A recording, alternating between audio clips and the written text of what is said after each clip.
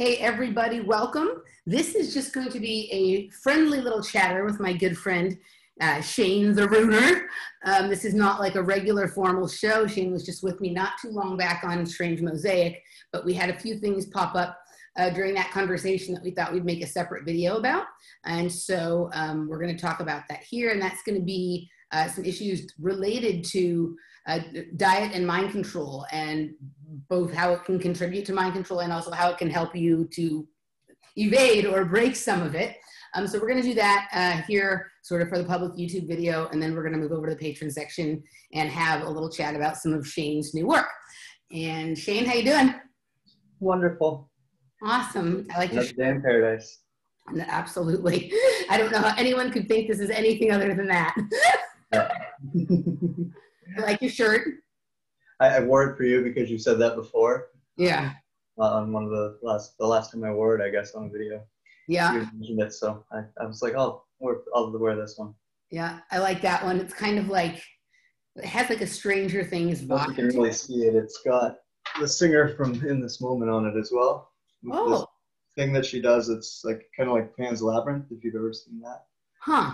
I guess I've only seen the top part of the shirt, and I kind of thought about, like, it has sort of a Stranger Things vibe to it, right? And so, of course, there they have the upside down, right? That would imply that this is the right side up, which I don't know if that's the truth or not, but there's definitely an in-between space that I've watched that I know you have, and I'm like, oh, it's kind of like that. But it's sort of the tenet of so-called reality, right? Have you seen that? Have you seen anything with the new movie Tenet?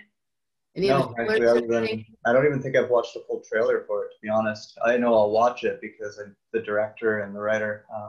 I watch everything that they do, but I haven't really paid much attention yet. So it's basically like there are two parallel realities where time runs the opposite direction in each one of them. And then there's like a zone sort of between, like where they can cross over, right? And where there's starting sort of some melding. So basically, like, I haven't seen the movie yet, but from the trailers, it's kind of like okay, so if you're in the timeline where time is traveling backwards, right? And we think of ours as traveling forward. So if somebody was in another space where it was traveling the opposite way, we think of it as backwards. But that would mean that things that haven't happened here yet have already happened there, right? So by coming over to this side, they can get out in front of them, right? And either stop them or change them, like be ready to catch the bullet or something like that instead of have it hit whatever it is, right? But it also seems to create, various kinds of anomalies, and then this sort of space in between and the way they cross over seem to be interesting and whatnot. Like, there's a lot of truth to that. I think there's a lot of that going on with the various things we experience, but yeah. It reminded me immediately of some snow globes I was recently explaining. Yes. We'll talk about later. Yeah, for sure. Okay, so I wanted to kind of talk with you a little bit about diet, because I know that, like, you earlier this year and myself as well, we're kind of experimenting with the carnivore diet. And I also know that you sort of go in and out of doing it, as I do. So I kind of wanted to talk to you, because if you talk to somebody who is full on carnivore diet, like, you get a very particular perspective that isn't in any way like reflective necessarily, or like neutral at how you're assessing it, right? And then if you talk to somebody who's like a vegan or opposed to the carnivore diet, right, you obviously get another version. And the same thing goes for if we're talking about veganism, which we may talk about a little bit as well. But when you kind of go in and out of, for me, I've been sort of using it as like a tool or like a baseline kind of thing. And so because I have time away from it, like, I feel like I have a different angle on it, and I'm assuming you do too. And I haven't really talked about it with anyone from that perspective yet. So am I right about what you're doing with it? Well, I started in January, where I went full for the whole month. At the end of the month, I just decided I was gonna break it, and that made me feel really shitty. So I didn't continue breaking it. I went back to it, and now what I do is I do it. I mean, I don't buy and cook anything else besides meat. Mm-hmm. At the same time, if I'm out somewhere and someone offers me something, I will, probably eat it. Or if it's free and it's in front of me, or, if it is that kind of thing, I might eat it. And, sometimes if I get a craving for something that's not carnivore, I will have it. But for the most part, I've just found that I stick to doing it because my body likes it. I enjoy it and I want it. And I've tried, like I've been vegetarian. I've gone full vegan. It just didn't last very long. I've been everywhere in between. Started with the keto thing, and that's where I got interested in the carnivore thing, was because I started hearing a lot about. I've had a lot of injuries for a lot of different reasons, and I've had a lot of inflammation because of them, arthritis problems, things like that, nerve damage in places. So I had heard that, you know, people with those problems were finding, like, you know, healing or like curing some of those problems. Whereas what I noticed when I went vegetarian fully, those all got a lot worse. Like I started to like actually like hurt more and be in a lot more pain and have a lot less energy, despite the fact that I was getting everything that I needed. And so I stick to it now kind of very loosely. I mean, it's not a rule. It's just what I like now because it makes me feel the best. And again, if I feel like breaking it for a day, then I'll break it for a day. Or if I you know, I'm offered, I don't like turning down food when it's offered to me. There's a weird energy thing that goes on in my head whenever I have to do that. So I do my best to accept it. So if it's at least something healthy, I'll eat it if it's not meat. Yeah, so it's very similar to sort of what I've done. Like I've been vegetarian. I was vegetarian for a very, very long time, also vegan for a shorter time because that was really difficult to maintain, but and then I've done paleo, keto, candida, every diet you can imagine. And so for me, it was kind of a combination of, I was having some struggles with my body that I hadn't had before, and none of the usual tools that worked seemed to be addressing it. And people had been asking me a lot about the carnivore diet, which I had initially a couple years ago when it first became popular, poo-pooed it, right? And kind of like, that's ridiculous. But, you know, over time, like kind of become a little more curious about it. And people were asking me more and more about it because I do nutrition consultations and all that kind of stuff. So I just decided to try it and did it just exactly like you. Like I went like full force for like several months, actually, pretty much, like where I was eating nothing but meat and like eggs and stuff like that.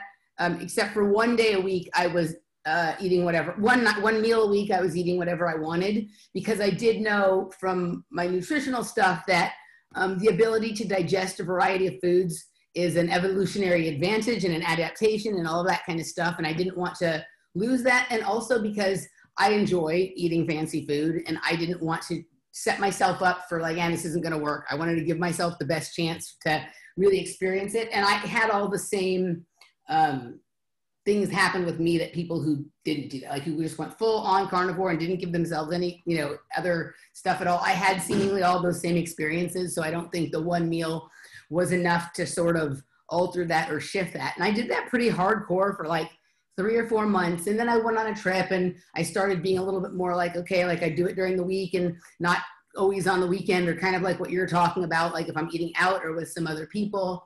And then once in a while, like I just get tired of it. Like I feel like I need something texturally else. So for a couple days until feel like I've satisfied whatever, you know, dissatisfaction I've had, I'll just kind of eat whatever and then I'll go back.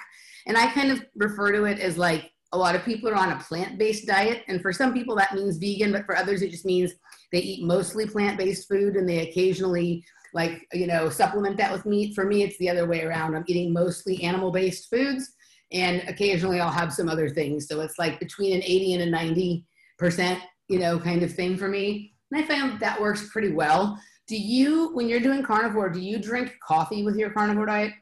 Oh yeah. Okay. Yeah, coffee with cream. Like I don't do the sugar thing, but definitely the cream in the coffee. And I'm a coffee addict. I drink coffee and water. That's pretty much all I ever drink. I'm trying to stop myself just because of the overdosing on caffeine every day. But still, yeah, coffee and water. That's my go-to. Yeah. No, I've been doing coffee for it as well. Like I've been curious about, like if I decide to experiment any deeper with the carnivore diet in terms of like, I think it's I can go about a week with just eating beef and nothing else, right? But then you start to get the textural boredom. And so I don't do that too much. I mean, I eat raw fish sometimes. I'll eat other kinds of seafood, other kinds of meats and whatnot. But you know, if I were going to do like a month of like playing with another iteration of like a really strict carnivore diet, I think I'd try it with removing the coffee just to see like how that goes. But yeah, I had noticed the same things as you, with particularly with the vegetarian and the vegan diet and stuff like that. Like I also have a lot of those joint and nerve kinds of injuries, and I was just always uncomfortable in my body and always tired. And that is definitely not the case with the carnivore diet. No, it's amazing. Like I've had a lot of sleep issues in my life for many different reasons too. So it's actually helped with that quite a bit. And it's really strange because I wake up in the morning, and although I love coffee, I don't need coffee to wake up. I'm just awake. And then for the whole day, I've got that same level of high energy. Like I can go to the gym, I can work. I've been going to the gym for 8 hours and then working. I can tell you've been going to the gym. I've been noticing your biceps in the last couple of videos. I can see them now too. Looking good. And you know, I can do all of that, and then at the end of the day, when I go to bed, like it's nighttime and I need to sleep for whatever reason, but I'm not really tired. I feel good. I'm all right. If I needed to do something, I could, but it's bedtime, so I'm gonna go to sleep, and I can go to sleep. Really kind of odd. And the only times that I have the insomnia come back are when, you know, I fuck that up by eating a bunch of ice cream right before I go to bed or something stupid, right? Yeah. Anytime I go off of it, I can feel the change, and it's not even just a digestion thing. It's yeah, how my body is processing the energy from that food is different.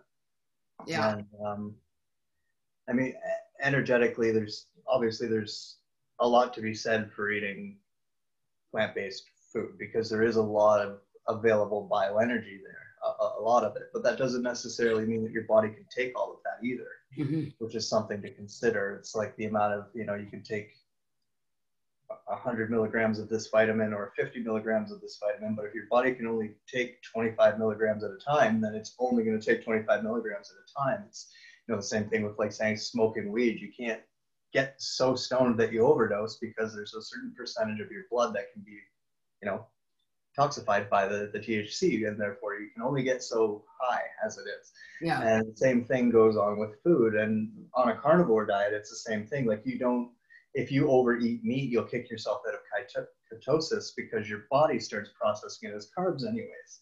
So it's like your body knows what to do with what you're putting into it. I personally think, through all of my experimentation, that we confuse the hell out of our bodies by continually changing it. You know, like I think it's good to change and have some change, but I think that change should almost be on a cycle, like almost like, you know, you let yourself go for a while, and then you know, adapt to something new for a while. That's how I kind of rotate through my meat sources now. Like I'll eat beef for 3 days, or arbitrarily 3 days. I'll eat chicken for 3 days, and I'll eat pork for 3 days, or you know. That's not actually how I do things. It's usually chicken and beef, and I eat pork with it anyways, because I just cook bacon with everything I make, because it's just free fat, right? It tastes great. So anyways, that it's like anything else, like working out, like training for gymnastics or martial arts, whatever you're doing, you need that repetition, right? Your body requires that repetition. It needs some form of routine in order for it to, you know, adapt and actually utilizes the changes that occur when you're making changes, right? Like if you suddenly switch your diet, it's going to take some time for that diet to catch up with your lifestyle, your body mass, your the way your body's functioning, all of that. It doesn't just happen overnight. You have to have some discipline and some routine and practice it for a while. And so a lot of people will jump on a diet, be like, oh, I'm 3 days in, I don't feel anything, so I'm just going to go to McDonald's, you know, and that's not the right attitude. You have to have discipline to experiment with these things. And I think everyone should, because, you know, we were taught way incorrectly right from the very beginning, and we know that now, right? Like it's a million documentaries out there can show you that now, whether it's pro-vegan or whether it's pro-meat, it doesn't really matter. It's still going to show you that the way that we were taught from the beginning was the worst, right? So let's not do that. So we know at least that much. So why don't you just try each way, right? And see how your body reacts, give yourself your proper amount of time to adjust to it so that you know how your body's actually reacting, and then make a informed decision as to what you would like to do from there for your own well-being. Obviously, there's a lot of other discussions to have when it comes to food and food sources, but I think when it comes down to like what's actually good for your body, that's going to vary from individual to individual, and you're going to have to do some experimenting to find out. And you know, the carnivore thing was never really, you know, ever since we had the pyramid of food, we haven't really ever seen that until just recently. Whereas like vegetarianism, veganism came out almost right away, or was always there anyways. The carnivore thing was really only a circumstantial thing, like certain tribes only had access to meat. Yeah, like an Eskimo thing. Exactly. Yeah. So now that we have, you know, we've come to a place in our world where we can, you know, readily get things and have the option of experimenting with our diet as opposed to just following you know, what our parents fed us when we were kids, and not, you know, what school said we were supposed to eat. Try it, like try different things, see how it makes you feel. And in terms of the mind control aspect of that, you know, I saw a lot of it from program to program. Like each program had a kind of set meal structure, right? And now that I work in a long-term care facility, I'm actually being educated on why they do that. You know, like we have a 4-week menu, and that's what they serve, and we serve that, and we break it down in certain ways and puree and do these different things to do it in order to help them digest it better and help them, you know, better utilize the material that we're giving them, therefore cutting down costs, making everything more efficient, keeping them healthy, alive, last longer, bringing in the money. But that's the non-cynical version of that, keeping them alive, and you know, hopefully making them have a better quality of life because they're getting the proper nutrients. And there's, you know, a lot of science behind all of this stuff, but it really is, you know, every resident in our building has their own meal plan. Yeah. Okay, so you said a couple of interesting things there. First of all, like I agree with you about like the adaptation periods to diets. Like it usually, like people, if they're not feeling better in a couple of days, or if they're not losing weight generally, right, or whatever, if that's generally it, then they dump the diet. One of the things that was really interesting to me about the switch to the carnivore diet, the only way that it took me a little bit to get adapted, I'd say, is that for like the first week that I was on it, I didn't have quite as much energy for like cardiovascular exercise. Like, it felt a little harder, but I didn't feel tired like outside of the exercise. It was just like my body hadn't quite figured out yet how to use it for more aggressive exercise. And that lasted for 1 week. But for me, I felt what you're talking about in terms of like the even energy level within 24 hours. Like it was exactly like you said, like it was bedtime, and like I was like, holy fuck, I'm not tired at all. How am I going to be able to sleep? But I closed my eyes and I went to sleep, and I slept, you know. And I did have, like, for the first couple of weeks, sometimes I'm waking up to go to the bathroom quite a bit in the middle of the night to pee, you know, like for some reason, like I don't know if it was just my body was using water differently or what was going on. And sometimes when I would wake up in the middle of the night, I'd have either a dry mouth or like a metallic tasting mouth, but that passed pretty quickly.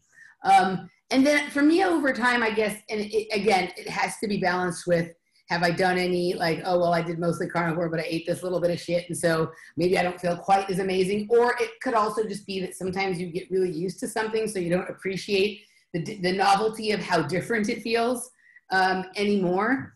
But I think I've never had any other eating plan where I felt the difference that day. Well, that's not true. When I tried the vegan diet, the first day of the vegan diet, I fucking felt hungry.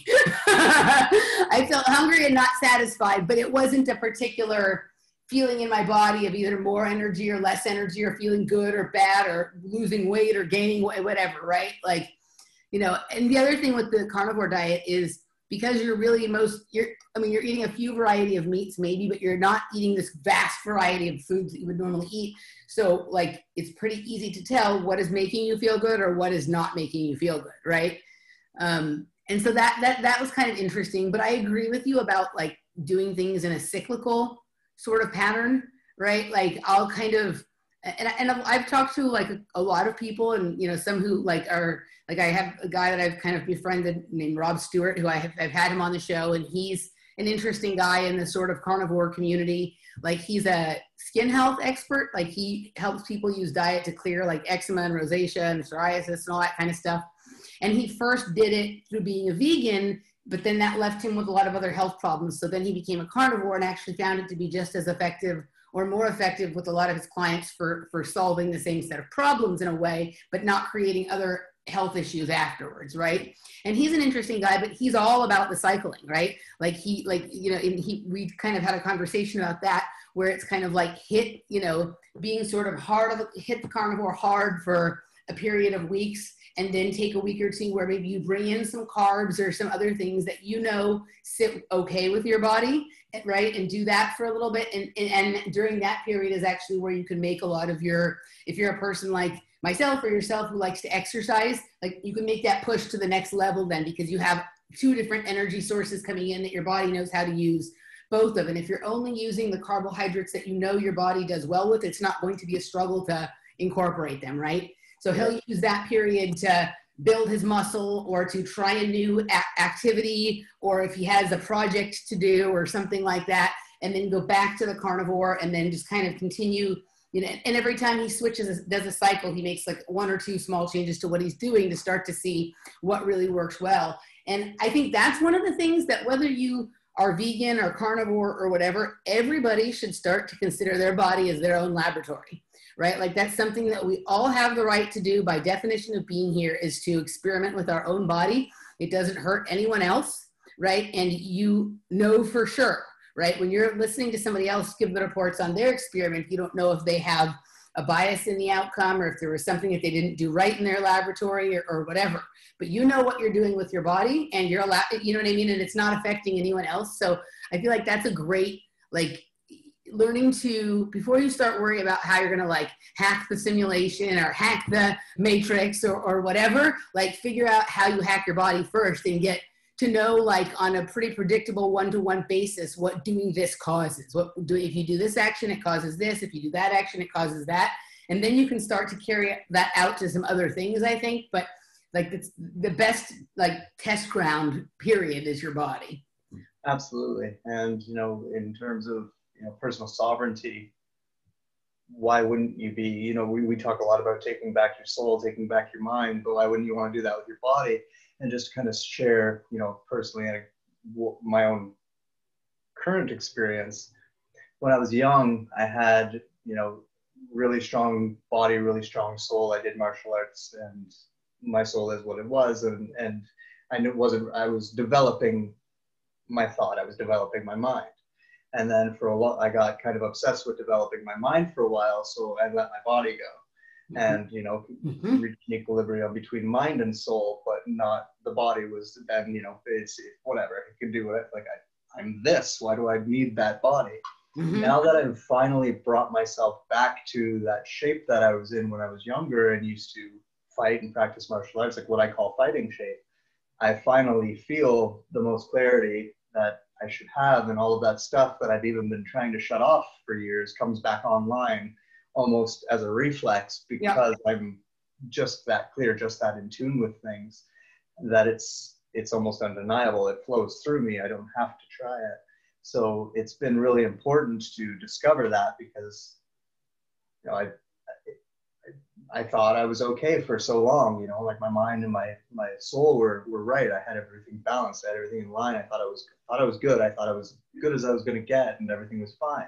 And then I did this kind of as a hobby, and as it kind of started to come in or into line with the rest of things, that's when I started to notice, well, fuck, this is making me even more powerful. This is making me even more alert. This is making me even more ready to deal with things when they come. I'm less sad. I'm less angry. I'm less in fear of things that are going on, because I feel more equipped to deal with life on a whole other level that I didn't feel like I was equipped to deal with it yesterday, you know, or not yesterday literally, but, you know. Yeah, no, basically yesterday. People are very confused about how much time is how much time. Right.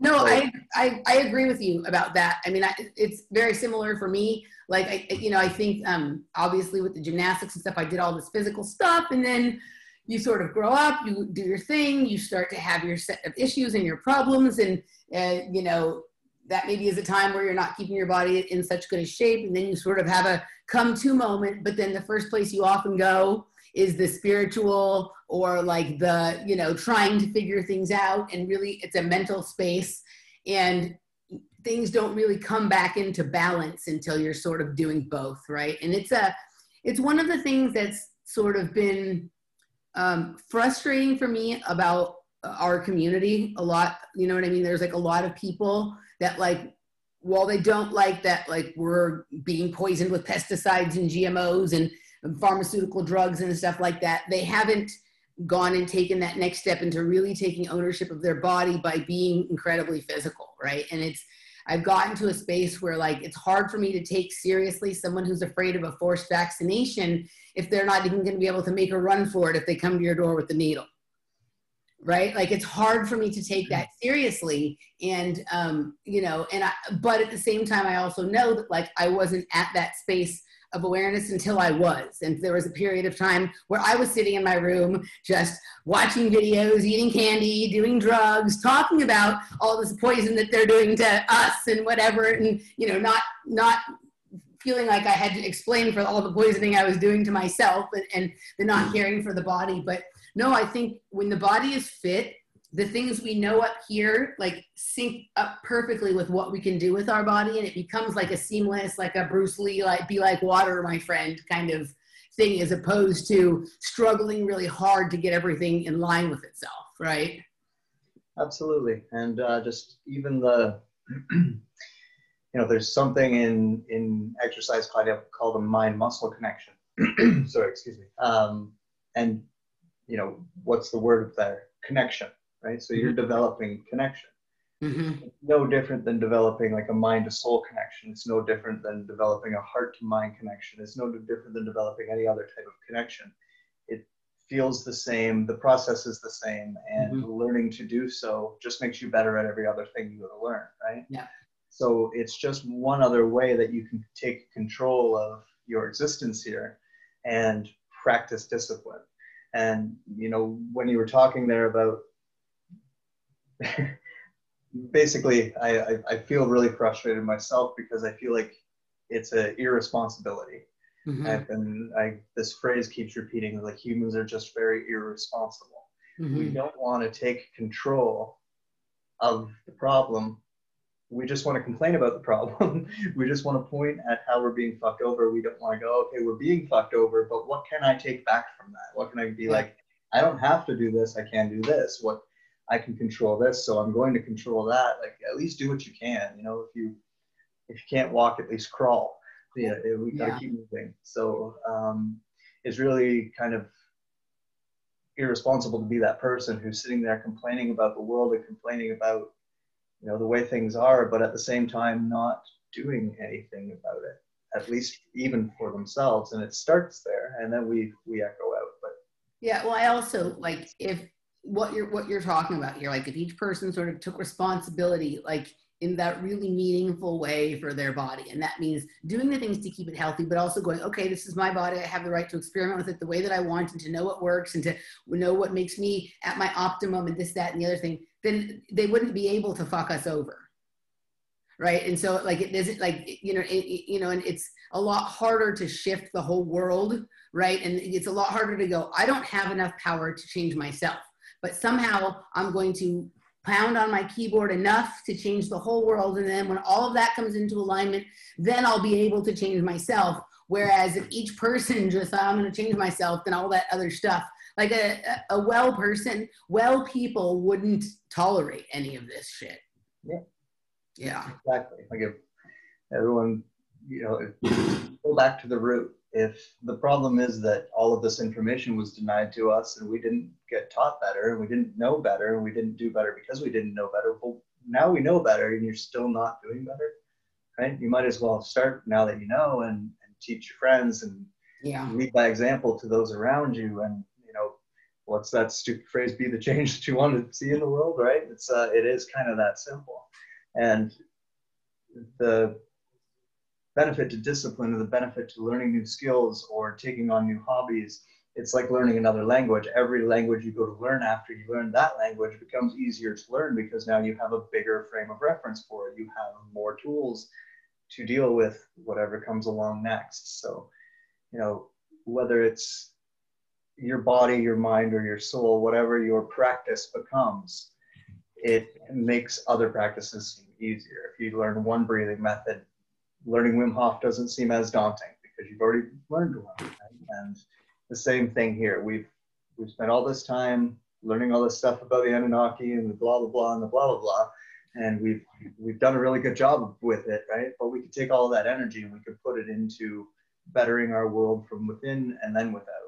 And you know, you're talking to someone, or someone talking to you as someone who believes that this isn't even real and that we're in a matrix, and yet I still think that it's important for us to do this. So that's how important it is for us to do this, and how sure I am that if we had have done this, then we wouldn't have ended up where we are. But yeah, no, absolutely. I wanted to ask you about a couple of things that came up while you were speaking during this period of time. So you said you've always had issues with sleep, right? And myself as well, like mostly sleep paralysis, which, you know, for the most part, really got better for me. A, definitely when I stopped doing drugs, but B, when I stopped consuming sugar. Like every once in a while, I'll still have like a little minor episode, but nothing serious. Are you talking mostly about sleep paralysis, or were you like a sleepwalker, or what kind of stuff did you have going on in your sleep that has been resolved by either by cleaning up your diet or by the carnivore diet in particular? A lot of insomnia, like a lot of just not being able to. Yeah, me too. Yeah. Sleep eating as well. Like it's kind of sleepwalking, but I would get up and I would raid things. And you know, I live with roommates, so when I first moved in here, it was an issue. I got on this diet and kind of went away for a while, and then when I was switching off the diet a bit, it started to come back a bit. And even now, when I kind of fuck it up for a few days in a row, then it'll come back, and I'll sleep eat. And so that was obviously tied to that too. I think that's again sugar. And you know, nighttime is when we're getting blasted with all that. The kind of more nefarious frequencies, right? Where they're the stuff that we're taking in for dream time and whatnot. All those frequencies are coming in at night, and so the programmable matter within our bodies, whether that's sugar or any other type of substance, that's the time for it to really hit us. And so that would cause, you know, sleep paralysis. That would cause a lot of issues that we have, kind of collectively sleeping at night. But yeah, that switching that diet definitely took that away from me. Like I've been a lot more restful. Maybe I shouldn't even blame the diet. Maybe I should think of something else, but we don't need to go there. Mostly the diet. I started the diet before I made that. I can guess what that is. It's going to go on a little bit of a personal rant I didn't need to go on. But yeah, I think like the diet I did start before that. So yeah, it's definitely a big change. And there's also the learning process, and like a lot of vegans and vegetarians already understand this, that you have to learn how to supplement everything that you're not getting anymore. You have to learn, you know, what it is that you're taking from the food that you're eating in order to understand how the diet's actually working a lot of the time. Been really kind of fascinating with my roommate because he's almost doing like the native style of like, I'm going to use all parts of the animal. You know, like, go to a butcher and I'll get hearts and I'll get kidneys and I'll get everything, and I'll learn how to eat bone and I'll learn how to eat everything, so that I understand, like, you know, that if I'm going to eat animals, then I want to understand it as well as I can. And I've already done that, so I don't need to do that now with the diet. But that's an important thing too, is like that learning process. Yeah. Again, it's like learning another language, because it is another language. And then every language you go to learn from beyond that. So, you know, take the step and learn a new skill, and then suddenly other things are just falling into line a little bit better too. So that's why it's important to, like we keep saying, to, you know, never kind of let yourself sit on a plateau with anything. Just about anything in life. You know, if you get to a place where you're like, okay, I'm good now, enjoy that for a while, of course. By all means, enjoy that for a while, but don't just stay there. Be like, okay, well, where's the next challenge? Yeah. So what you were saying, So I also had a lot of insomnia. Like, I mean, I've had periods of time, even up to like 2 weeks or more, even, I'm not talking about times on drugs, right? Where I was unable to sleep for really extensive periods of time. And I have ideas about, why that possibly was. But the sleep eating thing is fascinating. Like, that is not, I mean, I have in my life sometimes woken up in the middle of the night and been hungry, but it's been a very conscious thing and not eating some weird thing that I wouldn't normally eat necessarily, right? But both my stepmother and my stepbrother were sleep eaters. And it was very odd because, like, sometimes I would either be awake when they did this, or I might wake up because I heard them, and I would like go out into the kitchen and they're not there. They're just like, like they'd be standing at the refrigerator doing it there, like not at the table or whatever. But my brother was at least eating things that were like in his normal realm of things to eat. But my stepmother, it was odd. Like, she'd eat things like the children's cereal that she didn't like it, like chocolate Captain Crunch and stuff like that, or things she never ate in her waking life. And she'd be doing it like right there at the refrigerator, right? Just like taking the swig of milk. It was very odd. And it was, I hadn't seen that before, but it's very weird to observe. That wasn't one that I had, at least not that I'm aware of. I've never had woken up in the morning and food not been there that should have been there or anything like that. But that's an interesting one. There was also a lot of issues in my neighborhood that I grew up in with kids sleepwalking, which to me largely says that there was lots of kids that were wrapped up in the programs. But there was one kid who lived on the corner who is my sister and his sister were very friendly and whatnot. But he would wake up and walk around. And one night he like woke up at our front door about to knock on the front door, right? It almost, and I was very curious. I mean, at the time I didn't know what it was. Now in hindsight, it was like, was he coming to get me for our adventure for the evening kind of thing, right? So that's an interesting thing. You also brought it to, in terms of like the mind control, when you were talking about how there was specific diets for specific programs or things like that. Can you talk a little bit about that? Because I have a very particular maybe way that I've tried to, I mean, I think that I have a different set of memories, a different kind of set of memories than you have from your childhood, because I think even though we were probably involved in a lot of similar stuff, we were doing different things within that. And so I think maybe like I have some more of certain kind of experiences because I was actually unknowingly in them, whereas you were aware of them, so you wouldn't experience them in the same way, right? Like it was just a different, it's like the difference between being in the game and being the coach or something like that, or being the reporter, right? And so how did you see diet used in various programs? And then I'm going to say kind of what my observations were about that.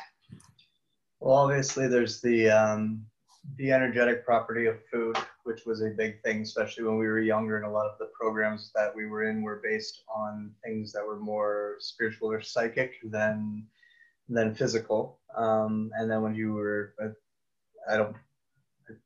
obviously it's more common for boys to get into more physical programs than it is for females, but not just females. but exactly, but there are still very physical programs that females would get into. Yeah. And usually a lot of those very physical programs had something that was like kind of tied to it. I think the best example I can think of, and the only time I ever asked for an explanation and got one, was a certain water program where we were spending a lot of time underwater and holding our breaths for a long period of time. We were fed all seafood.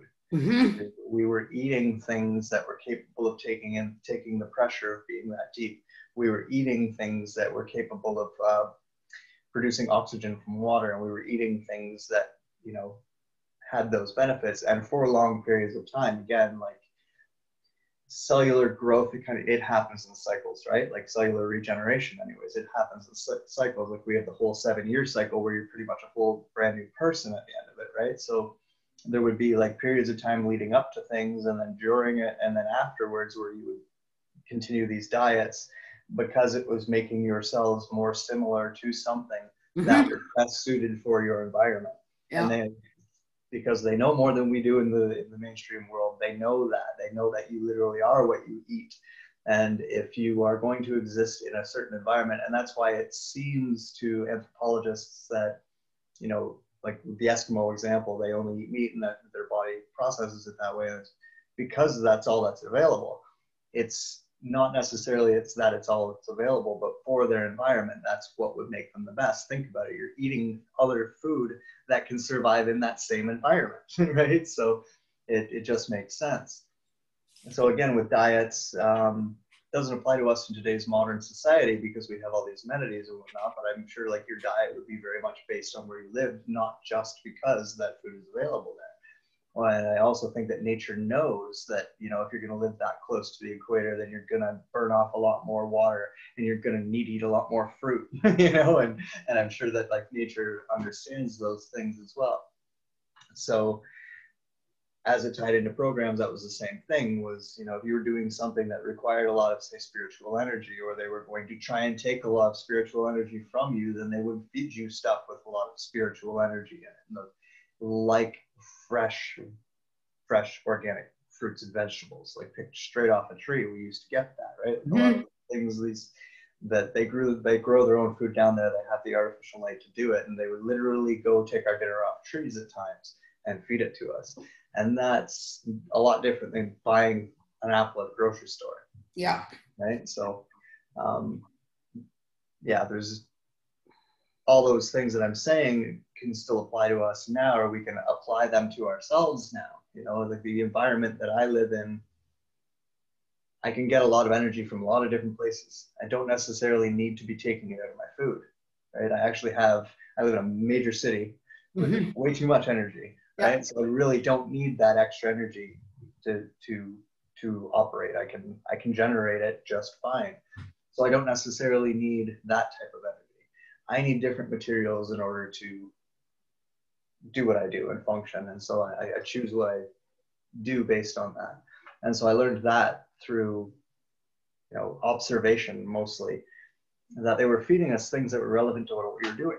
So right? That's very interesting. Okay, so like the way this is, like these are the things that I've sort of figured out, right? Like I figured out that that the first thing I started to pay attention to is that most people that I know who either know they were involved in projects and programs, or maybe I have a suspicion that they were, or they may have a suspicion that a lot of us were not permitted, our parents didn't let us eat sugar, right? Like, and that doesn't mean we never ate sugar, but it was something that we never ate at home, right? Like no candy at home or anything like that.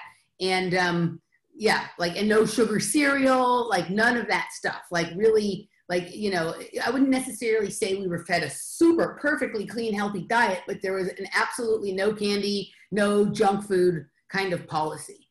And then I started to, as you were, you know, and then I start, you know, at a certain point, it was like, okay, like I have a feeling that exactly what you're talking about. When we were doing like more psychic kind of activities, right? It was a lot of fruit, especially when you're a kid. Fruit's a better sell for kids than vegetables. Right? You know what I mean? But also that what you're talking about, like there's nothing better for a little kid to go pick the thing right off the tree and eat it. And whether that was in a controlled setting, in an underground kind of thing, you grew up in a different kind of area than I did, or whether you were in a place where above ground there was a natural sort of habitat where you could go around picking nuts and this and that, or where even people in your neighborhood had a fruit on their trees and things like that. And so you thought you were playing, but that drive for that was kind of there. I would go through cycles with my eating where it would seem like either coming from me or being imposed, but more often coming from me. I would just want to eat the same thing every day for a period of time, and then all of a sudden it would switch. So that could be like, and it wasn't things that kids normally get into that with necessarily. It wasn't the type of, like some kids will get into just wanting to eat macaroni and cheese or peanut butter and jelly or whatever. It wasn't that, right? So I did have that notice. And then I also, at a certain point, like, when there'd be a period where I was doing a lot of exercise, well, some of them I think were exercises and some were presented as exercises, even though they may have been more of a real thing. A lot of exercises that were like Hunger Games kind of activities, right? Like a lot of chase the maiden and you know, run for your life kind of, you know, whatever, that there'd be a lot of meat eating at those periods of times in my life. Like suddenly my dad was barbecuing ribs like almost every night, right? You know, or whatever, or, you know, there was like a lot of hamburger eating going on or whatever it is, right? And so, but I had not thought about the seafood in relation to the underwater breathing before.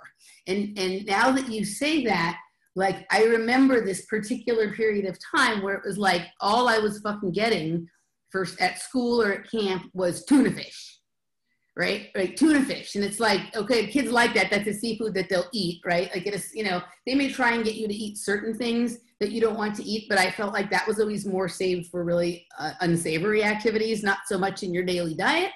But so they would find the ones that you would eat. And so for a kid, that would be tuna fish and fish and chips or, you know, things like that that a kid might take. But also there was a few times, maybe it was more than a few, but in your head as a kid, it's hard to separate what was like multiple times and what was just one or two really meaningful times, where my dad would bring me my dinner in the car when he picked me up from gym, and it would be like salmon, and I fucking hated salmon. But he would make me eat it, which is not something my dad was, I didn't have a lot of rules when I was a kid. It wasn't like you better eat this or, you know, whatever, it's going to be your breakfast the next morning. There was not a lot of that in my house. But for some reason, when it was the salmon for dinner, it was like, you have to eat this. And you can't go to your room or you can't go to sleep until you eat it. And I could never quite understand why, because that didn't exist with other dinners, right? So it wasn't like a tool that my parents used to discipline me, right? But it was like, you have to eat the fucking fish, right? And if you needed gills the next day or that week or whatever, right, then it goes sort of what you were saying.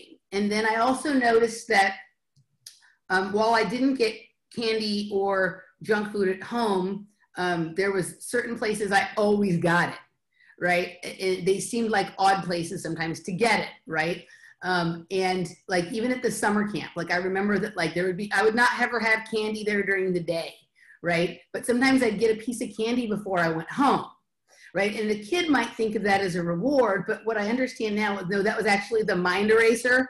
That was actually like the, right? So like I do all my activities early in the day in, you know, the camp. It seemed like that was both at camp and at school. There was a lot of separating of myself or maybe one or two other kids from the rest of the group, right? And then later after we had rejoined, it would be time at the pool or something like that. And then the candy and then go home, that kind of thing. And then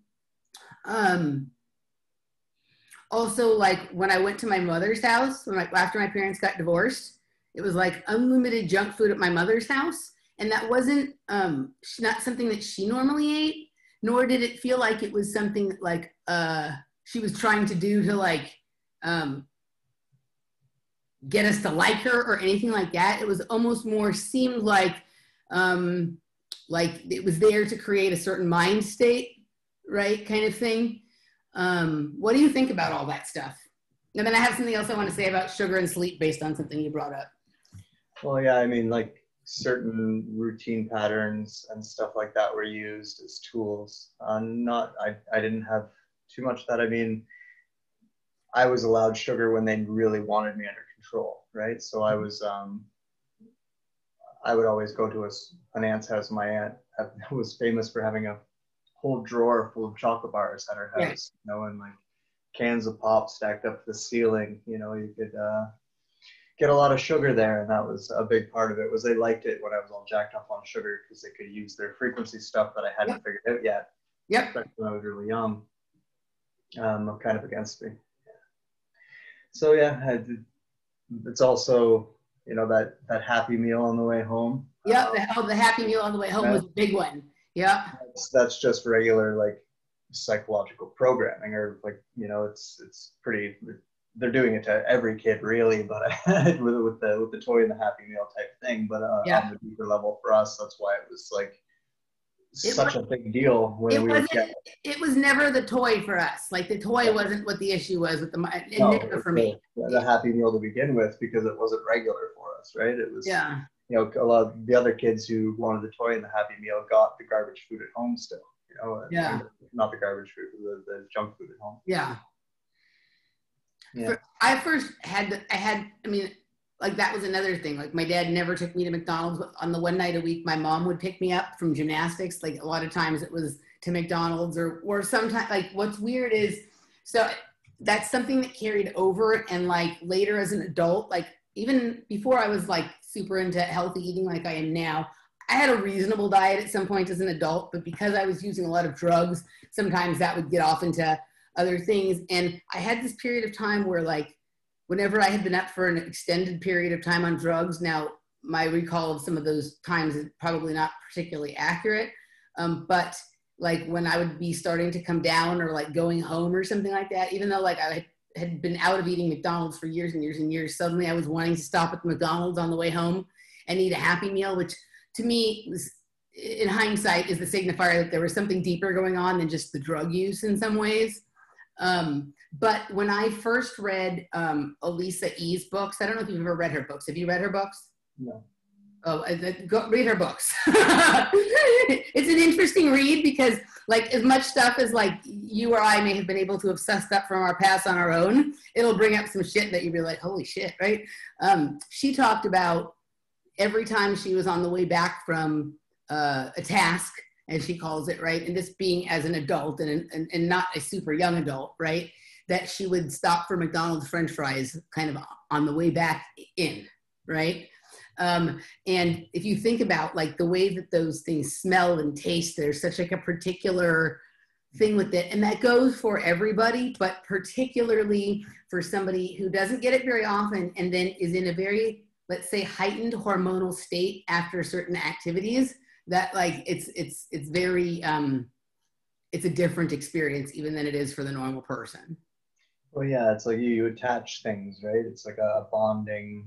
It's smell is very like biggest thing attached to memory, and that's why a lot of those things that they used, such as that had a very strong smell, like something like a really sour candy, Yep. French fries, something like that, right? And that's why it's kind of like electroshock therapy if you were like training a dog, with a electric fence.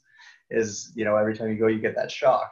It's the opposite of that. Every time you do it, you get that relief, like that high, more or less, and it becomes attached to it. So they start doing that to us when we're kids, so that when we're adults, we just continue doing it to ourselves. We associate the experience with the reward at the end of it, and then that reward, it's kind of like, and you've done drugs, you understand, you like the shower at the end of your Coke binge. You know what I mean? Or like brushing your teeth after ecstasy, like something like that, where like it's just like, oh, okay, now I'm back to normal. It's like the demarcation between one phase and the other phase. Exactly. And it doesn't even necessarily mean that you're fully back. It's just it's like when you go from being like in the stadium, like into the hallway, into the locker room, right? There's like significant phases, right? And then you leave the locker room and you go home, right?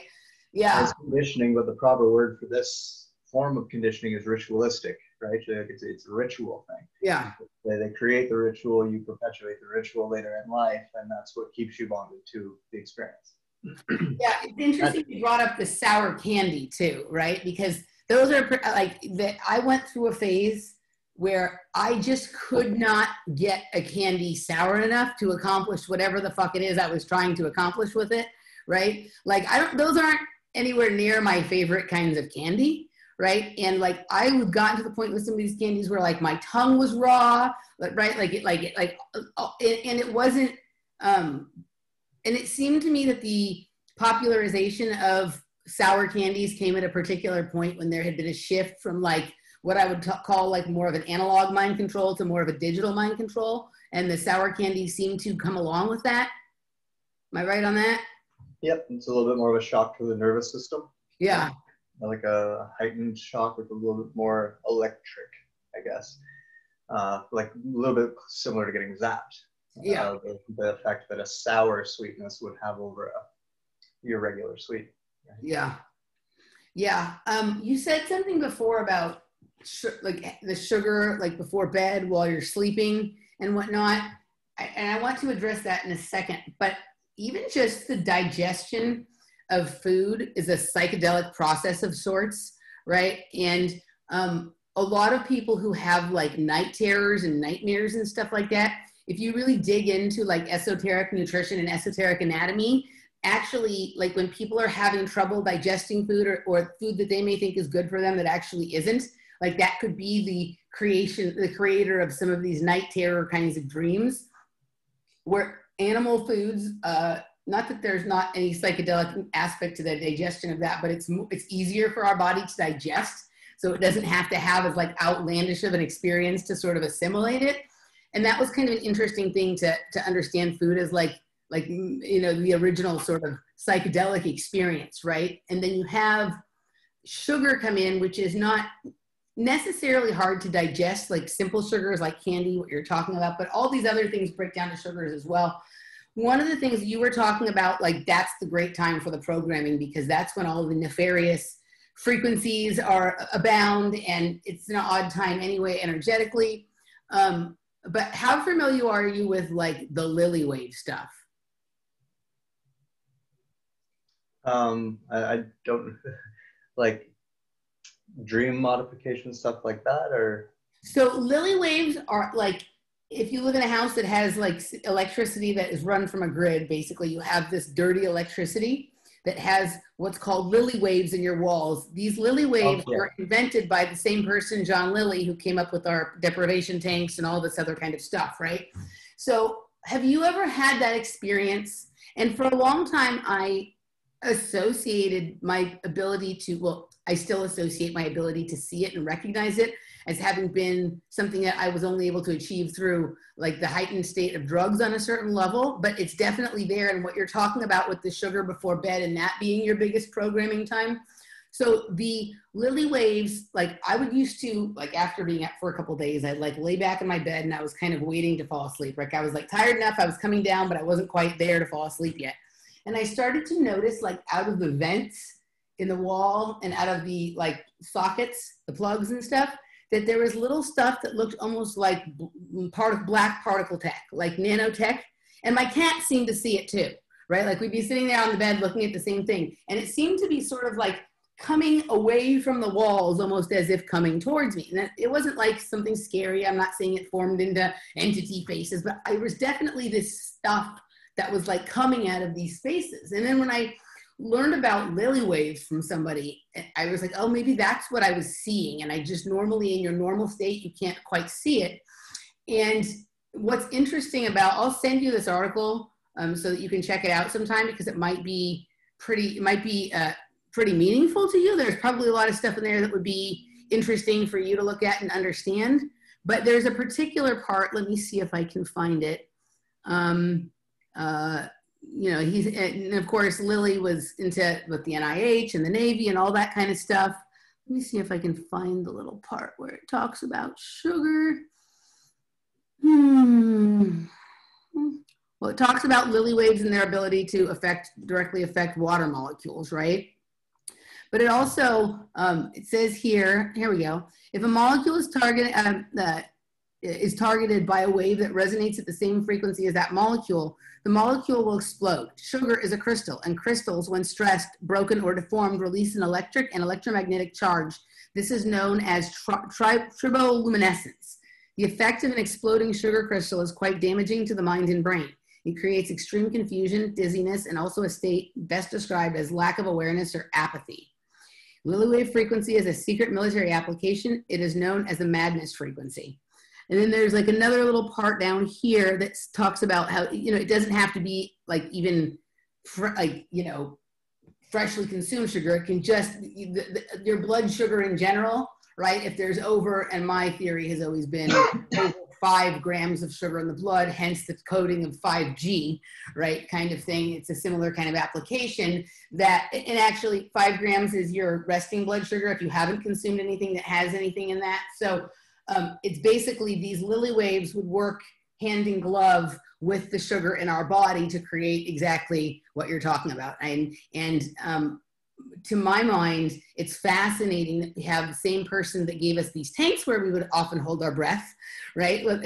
Whether, I mean, we had tanks that had water in them and ones that didn't, but this is the guy who had the Flipper TV show and the anechoic chambers and then these waves. and whatnot. And it's almost like he was a one-stop shop for all the technology that you needed for, a nice little installation, or whatever it was. So I hadn't really thought about it in terms of so much the sugar, how it affected me when I was sleeping. I guess I always thought of it in terms of like creating time events for myself when I was awake and sort of on a certain level, like hopped up on sugar. But that's an interesting idea that really, just that whatever's going on in that sleep phase with the amount of blood sugar, this blood that's in your sugar. I hadn't really, I used to have all these trips out to buy candy in the middle of the night that I didn't quite understand.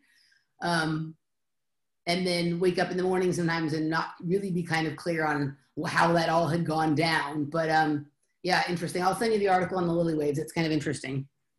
Anything crystal can store memory. Anything that's crystalline could be broke down into a liquid, can be used to transmit it, right? So Mm-hmm. It's a good way to, with the more targeted type of programming or that's why I brought up dream manipulation, because it's a lot of what they were using it for. Yeah. Just inceptions, like putting thoughts in your head, things like that. They can do a lot of that using the combination of what you're saying in the lily waves, I've always just seen as like stagnant energy. It's here, and that's what radio waves are based on as well. And that's, how they've manipulated it for forever. Obviously 5G is a more advanced form of control over that type of stuff, and that works hand in hand with this crystalline that we're all consuming called sugar, and becomes the programmable matter, right? And that's the programmable part of it. Again, you are what you eat, and your matter becomes Mm-hmm. what you are. And therefore, it's the same thing. If you ever lose a lot of fat, you're going to start having these weird memories. Yeah. Right? Like when you start burning through fat, you start having memories of not even just the food that you ate, but like where you ate it and who you were with, or like feelings that you went through, or like periods of time that you've gone through. Like everybody who loses a lot of fat, they experience these things, and I've experienced it too. And it's because like these cells are holding memory, right? And these cells were created in a certain environment, and they have the memory of that environment still. So when they break down, that memory all gets released back into you, and you take it in somehow. And sugar does the same thing. So they can program the sugar with thoughts and memories and feelings and all of this stuff, and then have that break down and explode within you. And you end up taking on the feeling that they programmed it. Well, that's what's so interesting when so I think all the lily wave does, like you just said, you think of it as like certain ever-present kinds of stuff there. I think all the lily wave does is like when you have a home or a modern structure, sort of like local, make sure that it's like sort of centers it in the area, right? Kind of thing, as opposed to be all around you. It's directly being sort of pumped into these kind of structures or being, dealt with there. These crystal explosions of things, right? So like with the programmable matter, and then there's this explosion based on the frequencies, it distributes it throughout your body so that you don't necessarily have a cohesive linear account necessarily of what happened. You have all these broken little pieces that sort of go everywhere, and they're assimilated in. And especially if you're consuming a fair amount of sugar, that sugar does turn to fat, and that's a much better store. Like the sugar is easier to program than the fat, but the fat stores it better. And so I hadn't really thought about it that way, but when I stopped eating sugar, like that's when a lot of my memories started coming back. But the other thing that went along with that is I never was really overweight, but I had definitely like been out of shape and had like a little layer of fat that I hadn't really necessarily had before. So some of that really old stuff that was coming back, that's interesting that it may have, sort of been, as I lost the fat, it was really that, as opposed to just becoming more clear from having the sugar not part of my diet. I mean, both things probably, but I hadn't thought about it in terms of the fat. But it is interesting, like when I work with people who are losing a lot of fat, I do prepare them for the fact that like it is stored in their, their trauma is stored in the fat, so they may have some emotional upsets that come. And I guess I just hadn't thought about that one in terms of myself, because I had always associated it more with sugar, but yeah, for sure. Yeah, it's a interesting thing that,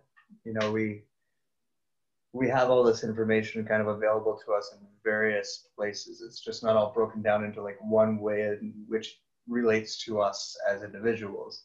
We know how like energy and crystals work. We know how water and energy and memory work. We know how, calcium as an example. Yeah, Which is calcium's an interesting one. exactly, and like Yeah. all of these different minerals that we are made up of, right? Yeah. But we don't really stop to think about the fact that we are made up of those things, right? And that's why a lot of people associate depression with weight gain, is because it's not just that you're overeating, it's actually that your metabolism is going fuck it. And like Yeah. all your insides are doing that, and then you overeat, and then you don't know how to deal with it, and then you start to get better, and you keep falling back into your depression, because why you're burning those memories back out. You don't even know that you're doing it.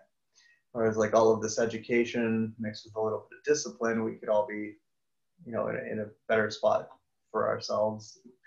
But that's what the occult was all about, right? Was to try and make it so that we weren't in a good spot. And we, are sick and we aren't well, and we can't handle shit. But again, we can take it all back now. Yeah, I think we've just, it's not, this conversation was not necessarily about, everybody should try carnivore as the solution to some of this kind of stuff. It's more, I think the place that I'm at is that, like, there's not a thing that works for every situation. So you have to be flexible in terms of like, the carnivore diet may be working great for you for a certain period of time, and then something about your life circumstance changes. Maybe you move from being in the city to out in the country, or you have a different kind of job and you need to switch it. But the point is that like you need to do that, like, right? Like you need to take responsibility for like recognizing these things within your own body and figuring out what works for you. And then once you figure out what works for you, also know that what's working now may, you could like, may work for a long time, but may at some point not work. And then you're going to have to make a shift again, and starting to develop that muscle of like flexibility and adaptability is really important as well. And these are things, I don't know, I feel like they're super helpful, partly just because like when you have that good control of your body and you figured out like a way of eating that works well for you, it really helps with the emotional ups and downs. It makes you less susceptible to whatever kind of mind control is trying to be applied to you, even though we've talked here about like, that certain diets were used for certain conditions in the body. Like all technologies can work sort of the other way as well. And if you know that a certain scenario is coming at you, there's a certain way of eating that's going to help you through that. And especially if you approach it with like awareness and consciousness, then, it can be really helpful. So that was kind of the purpose of this. We're going to switch over and go over to the patron section and have some conversation about Shane's latest works. But before we go, did you want to say anything else about the topic to the people? Yeah, not really, I guess. I was thinking of something there, but I lost it. We're good. We're good? Okay, cool. You can find, is everything right now on the Runer Author YouTube channel, or is there any place else where you're doing work right now? Yeah, that's pretty much it. Just there, and best way to know what I'm putting there is either Twitter at the Runer Author, or Facebook. There's the Runer Author page on Facebook. Cool. All right. We're going to see you guys in a few minutes. You can join us at patreon.com/offplanetmedia for the rest. See you there. Bye.